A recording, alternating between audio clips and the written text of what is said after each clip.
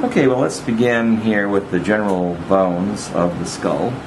You can appreciate how this bone in the front is called the frontal bone. It's delineated by this suture, which we refer to as the coronal or frontal suture. Actually, coronal suture is what we usually say. And then this is, of course, the sagittal suture coming down here, and that delineates two bones on the side, which are referred to as the parietal bones. Coming down here, the squamosal suture separates the temporal bone from the parietal bone.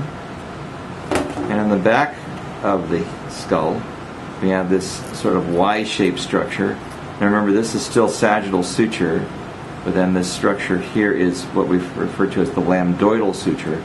Lambdoidal refers to the fact that this does look like a Y. And then this, of course, is the occipital bone.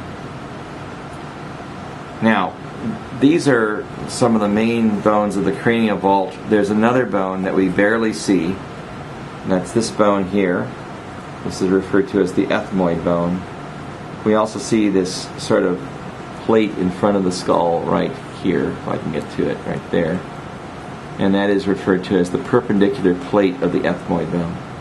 So we see a little bit of the ethmoid bone in the frontal view of the skull, although not very much of it. The ethmoid bone pretty much stays hidden. Okay, let's take a look at some facial bones here. Ones that make the bridge of the nose are referred to as the nasal bone.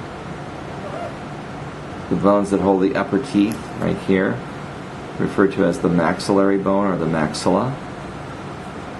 And this is the zygomatic bone here. And then this bone is the lacrimal bone. The lacrimal bone is kind of delineated by this pit and also a hole, which we refer to as the lacrimal foramen. Anytime you have a pit, it's referred to as a fossa. Anytime you have a hole, it's called either a canal or a foramen. Alright, now, some more facial bones. This big bone down here is referred to as the mandible. And if we spin the skull over this way, so we're looking at the base of the skull, we see a little bone right here, this plate, which is referred to as the palatine bone.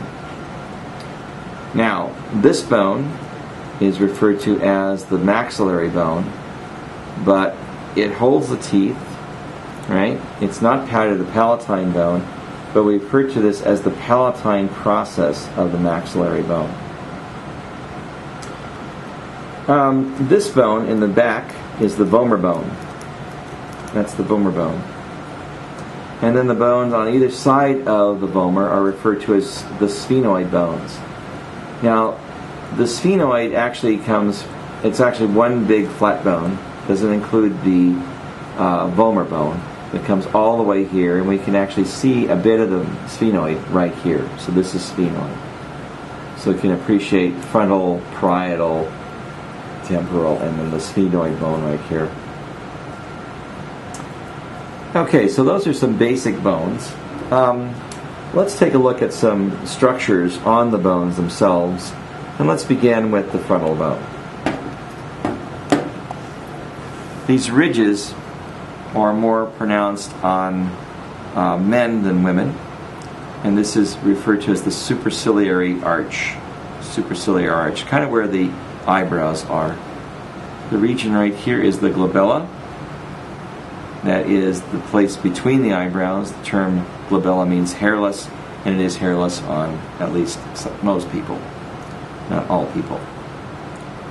Let's travel down here to the parietal bone, and this white part on the parietal is referred to as the parietal eminence. That's the whitest part in the skull, the parietal eminence. And then we see superior and, to a lesser degree, inferior temporal lines.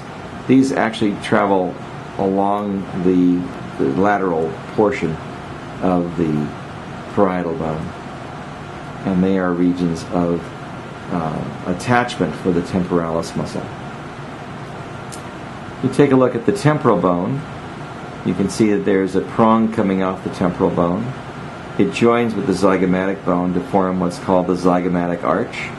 But this region here, which is separated by the small suture, is referred to as the zygomatic process of the temporal bone, whereas this portion of the zygomatic bone is called the temporal process of the zygomatic bone. So it's the zygomatic process of the temporal bone and the temporal process of the zygomatic bone. This one is called the infraorbital foramen. This is where not only do we have maxillary arteries traveling through here, but also branches of the trigeminal nerve called the maxillary branch. And then this little opening here and here for that matter, these are called supraorbital foramen. And this is where the ophthalmic branch of the trigeminal nerve comes out. This little point here is on the maxillary bone. It looks like it should be vomer, but it isn't. And that is referred to as the maxillary spine. As we travel down here, on the actual mandible, we have something called the mental foramen. And this is where branches of the mandibular branch of the trigeminal nerve come out.